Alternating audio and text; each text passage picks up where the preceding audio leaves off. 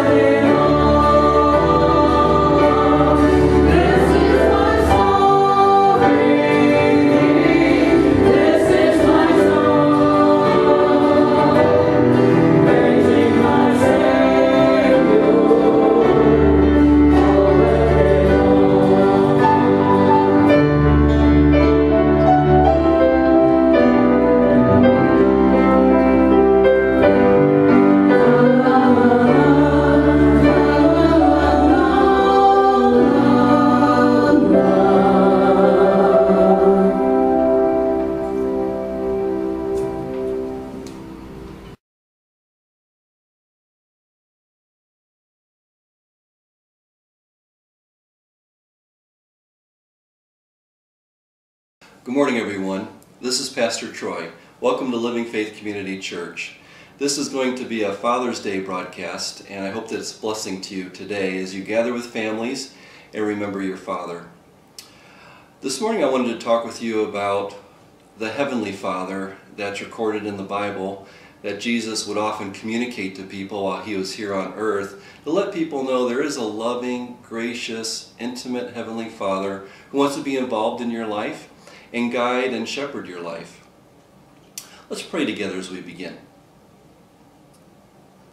Heavenly Father, we're grateful for this beautiful summer day, and Father, we're so thankful that you are involved in our lives and that you sent your Son, Jesus Christ, to this world to let us know that you love us dearly and you forgive our sin and you promise us eternal life if we will believe in your Son and what he's done for us.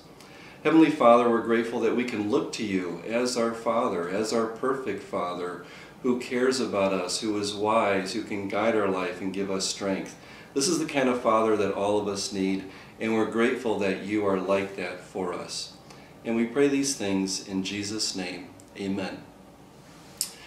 This morning, as we celebrate Father's Day, I think of my own father, my earthly father. I had the good fortune of having a good father. My dad, Pastor John Billow, was a pastor. I grew up in a pastor's home, a Christian home. And even though my dad was very busy with ministry and with supplying for the family and doing all that's necessary for a home and a family of 4 kids, I could see now, looking back, that he really took time for me to spend time with his sons, and he would often take us fishing or take us hunting. He would play with us in the backyard. Sometimes we would have snowball fights. I remember he helped me find my first bicycle and put it together. And I remember at one point in his life, he actually bought a motorcycle and took me for a ride. And I know that at those times when we were young and he was very busy in ministry and raising a family, I could tell he took time to let me know that he cared about me and that he loved me. And looking back now, that meant a lot to me. But I know that not every one of us had a father who was present, had a father who really cared and was there. Some of us grew up without fathers in our homes and in our families, and that's left kind of a vacant spot in our hearts. I know that some of us had fathers who were there, but they were kind of distant, distracted, not really engaged, and we didn't really feel that kind of nurture or care from a father. And I know some of us had fathers who were even abusive and were scary and caused us a lot of deep pain and hurt. And I know that nowadays people grow up with an image of their father that may not be that healthy or well-rounded or good. But my message today is I want to communicate to you that there's a Heavenly Father that Jesus Christ wants us to know about, a Heavenly Father that really loves you, cares about you, and wants to be involved in your life. And this is one of the great truths that Jesus Christ communicated to us, because Jesus knew that he had a good father, and he wanted you to know that you can have his father as your own as well. I thought of a couple passages from the Gospel, especially the Gospel of Matthew, where the Heavenly Father in heaven has an interaction with his Son and actually speaks to him in front of other people. And it's very revealing to their relationship. It's very revealing how God the Father is. So that I want you to know what I'm speaking from the Word of God is true for you, true for all of us. There was one occasion recorded here in the Gospel of Matthew chapter 3, verses 13 through 17. This is when Jesus was baptized in the Jordan River by John the Baptist. And God the Father spoke at that moment, and everyone around heard. And it's really quite revealing about how our Heavenly Father loves us, how the Heavenly Father loved His Son, Jesus Christ. In the Gospel story, it says it this way: "Then Jesus came from Galilee to the Jordan River to be baptized by John the Baptist. But John tried to deter him, saying, 'I need to be baptized by you, but you come to me?' And Jesus replied, 'Let it be done so now this way. It is proper for us to do this to fulfill all righteousness.' Then John consented. As soon as Jesus was baptized, he went up out of the water. At that moment, heaven was opened, and John saw the Spirit of God descending like a dove and landing on Jesus. And a voice from heaven said, "This is my beloved Son, in whom I am well pleased." There's God the Father speaking out loud in front of everyone on the moment Jesus was baptized, letting him know and letting them know that this is my beloved Son. This is someone I love and cherish, and with him I am well pleased. And in this reference, I want us to know that God the Father feels the same way about us, those he created in his image. And that's why Jesus came, to restore that relationship. There was another occasion in Matthew 17 where Jesus was transfigured on top of a mountain. In other words, Jesus was in the flesh, looked like a normal Jewish man. He was with Peter, James, and John. They had gone to the top of a mountain to pray together, spend time together. And at that time, Jesus was transfigured. In other words, he became his supernatural self, his glorified self. And he actually met with Moses and Elijah, who came from heaven to talk to him about something. And the disciples, Peter, James, and John, witnessed this event. And what's significant about this event is at the same time, God spoke from heaven on this occasion as well. So in Matthew chapter 17, it says this: "After 6 days, Jesus took with him Peter, James, and John, the brothers of James, and led them up a high mountain by themselves. There he was transfigured before them. His face shone like the sun, and his clothes became as white as light. Just then he appeared before them, along with Elijah and Moses, and they were talking with Jesus. Peter said to Jesus, 'Lord, it is good for us to be here. If you wish, I will put up 3 shelters, one for you, one for Moses, and one for Elijah.' While he was still speaking, a bright light, a bright cloud covered them, and a voice from the cloud, a voice from heaven said, 'This is my Son, whom I am well pleased. Listen to him.'" And so here on another occasion in the life and ministry of Jesus Christ, he was at the top of a mountain and became in a supernatural form to talk with Moses and Elijah. That in itself lets us know that Jesus has intimate relationships with people long after they're gone. And Jesus wants to have an intimate relationship with you forever and ever. But on this occasion, his Father speaks again, and they heard his voice. And Peter talks about that later to the disciples. And they heard the Father, Jesus' Father, say that he loved him and that he is well pleased with him, and that these disciples should really pause and listen to Jesus Christ, listen to what he says, to his leadership, to his discipline, to his teaching. And so on these 2 occasions, I wanted to point out to us this morning on Father's Day that there is a Heavenly Father. He's up in heaven. He's holy and perfect and wrapped in light and lives in eternity, but he's a God who speaks love and well-being to his Son and wants to speak love and well-being to you, his son or daughter, if you'll believe in Jesus Christ. Jesus wants you to know this. It's one of the main reasons he came to this earth, to give his life on the cross, to rise from the dead, and to speak about his Father and speak about his kingdom, the kingdom that's coming eternally, where Christ will rule with us forever and ever. There's a story, a particular story in the Gospel of Luke chapter 15, where Jesus is telling multiple stories to the crowd and to the people to let them know that God loves you. And I'm here to let you know that. And if you're feeling lost, if you're feeling broken, if you're feeling like you don't care or no one cares for you, I want you to know that Jesus is letting them know that God cares for you, that God loves you and knows your name. At this one place here in the Gospel of Luke chapter 15, it says at the top of the story, now there were tax collectors and sinners were all gathered around to hear Jesus. But the Pharisees, the religious people, and the teachers of the law were muttering among themselves, "This man welcomes sinners and eats with them."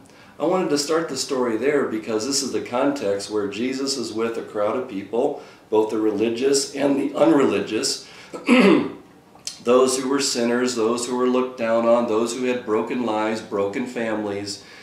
But Jesus was spending time with them, eating with them, talking with them, befriending them. And the Pharisees, the religious people, were like, do you really want to spend time with them? We're surprised that you're sitting down and eating with them. And Jesus is not liking a religious mindset. He's liking a relationship mindset. He wants to have a relationship with you, and he wants you to know that you can have a relationship with his heavenly Father. That's the purpose of his coming. So Jesus goes on to tell them a couple stories about how God loves lost people, sinful people, broken people. And in this parable, he's telling a story about a lost son. And he tells a story about how there were two sons who lived with their wealthy father on a plantation. They had all that they needed. They had land, they had crops, cattle, servants. And one of the sons, the younger son, was rebellious, didn't want to be on the estate, didn't want to be responsible. He said, "Dad, can I just have my inheritance? Can I just have the money you have laid aside for me? And I want to go my own way." And so his dad, in his wisdom and love, gave the son his money. And the son left the estate, traveled off to a foreign land, and of course, being rebellious and making an unwise move, blew his money on wild living. That's what the Bible says, on prostitutes, drinking, and wild living. Blew all of his money. At that time, little did he know a famine was going to hit the land, and everyone was going to be scarce for food and water and what have you. And so at that time, he was out of money and decided to take a job feeding pigs. Now, for a Jewish young man to feed pigs, there couldn't have been a worse job than he chose. And it got so bad and he got so thin that he longed to eat what the pigs were eating. Well, one day it dawned on him, man, I've really blown it. I've blown my father's money. I've ruined my life. I'm feeding pigs. I've embarrassed my parents. I brought shame to my name. I don't know what to do right now. But it says in the text that he came to his senses and realized that he could go back home and at least be a hired hand on his father's estate, so he'd have some type of money in his pocket and some type of food to eat and a bed to sleep in. He thought at least his dad would accept him back to that extent. The story picks up here, and it's just a couple verses that we have time for this morning.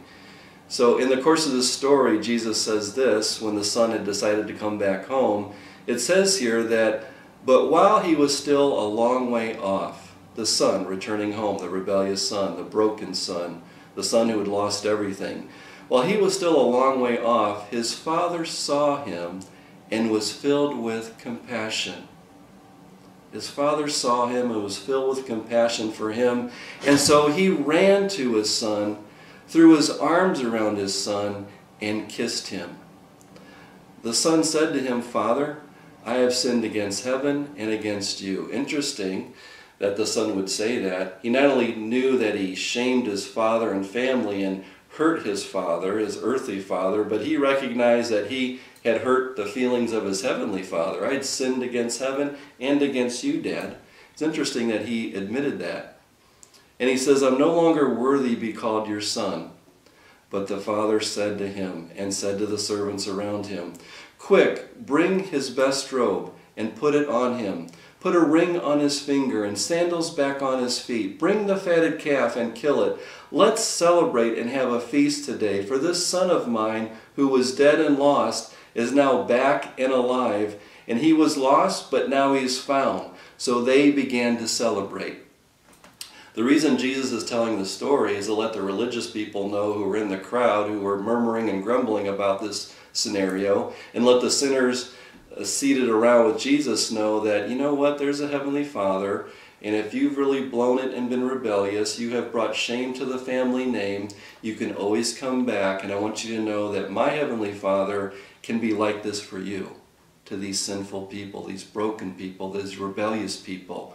He said, my heavenly Father will wrap his arms around you, will love you, will kiss you, will put a robe back on your shoulders and a ring back on your finger, and slaughter the fatted calf and have a feast and celebrate that you've come back to him. And I think this is probably the most beautiful story in the Gospels to let you know today on Father's Day 2020 that there's a Heavenly Father who loves you.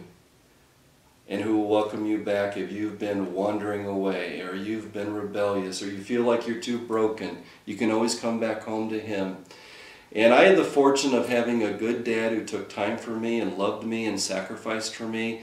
But I know many of you didn't have a father like that. He wasn't around, he was too busy, or he was even abusive and caused you a lot of deep pain. I want you to know that the Heavenly Father is nothing like any of those options. The Heavenly Father is someone who cares, who loves you, and wants to provide you well-being and a healthy and a happy life. And so I pray that today you would understand that the Heavenly Father loves you, and you can have Him for your Heavenly Father. And you're saying, well, how can I be sure of this? How can I be sure that there's a Heavenly Father, that God up there loves me and knows my name? The famous verse, John 3:16, that my father, Pastor John, and I quote often, which is, "For God so loved this world." God, the Heavenly Father, loved this world and everyone on it. "For God so loved this world that He gave His only begotten Son." He proved that He loved this world. He proved that He loved you by sending something that was most precious to Him, His only Son, to die on a cross, to pave the way for you to come back home. He proved it by the cross, His love for you. It's undeniable, the love of the cross through Jesus Christ. That's how you can know for sure. "For God so loved this world that He gave His one and only Son, that whoever believes in Him shall have eternal life." And I trust that you're trusting in Christ and His provision at the cross, that you might have eternal life and a restored relationship with your Heavenly Father. He walks with you, He talks with you. I can tell you that. He's real. I hope this was a blessing to you today. Let's pray together for a moment as we close. Heavenly Father, we're so grateful that we can have a restored relationship with you through Jesus Christ. We're so grateful that you provided that for us. For many of us, we've had broken families, broken fathers, broken hearts. But Lord, in this story, you wanted to let the sinners and the broken people know that they could have a Heavenly Father that really cares about them, genuinely loves them, and has a plan for their life and can put peace into their heart. We're grateful for this promise through the cross and through the resurrection that we can claim for our own. And that it's not just a promise, but it can be an experience. We can experience the relationship with the Father through Christ. And we're grateful for that today on Father's Day 2020. We pray these things in Jesus' name. Amen. Well, I hope this morning that the Word of God has been a comfort to you and an encouragement to you. And I would say to you, continue to walk in the counsel of God's Word, and you will walk in His love, in His hope, and in His peace. Take care and have a great day.